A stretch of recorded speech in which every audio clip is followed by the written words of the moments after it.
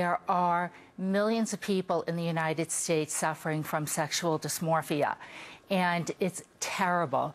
They're struggling. They feel like they're the wrong sex in the wrong body.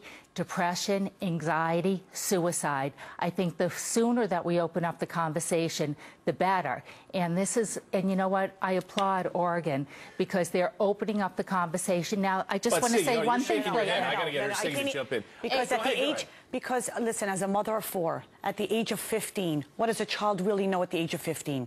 Well, it opens up the conversation. But this is not conversation. To have surgery to remove... Wait, hold on, let me speak. Sure, to have surgery to remove your genitals or have them rearranged to where they can't fully be restored at the age of 15 is ludicrous to be allowed to do this without parental consent. They don't walk in and immediately have the operation without psychological evaluation. I'm sorry, but the state of Oregon and even the wonderful citizens of Oregon didn't even know about this. These are all God's children.